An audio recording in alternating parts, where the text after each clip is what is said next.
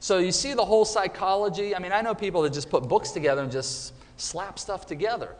There's a whole thought process that you've got to do to make sure you're doing it in the right manner to position yourself to match your buyer. This book being red or a different color doesn't have the same way of being received by her prospect. Also, the book inside is written primarily for young ladies. Subtitle right here, we designed for you, the parent, the adult. Does everybody catch that? Remember on my teenager book how we did that?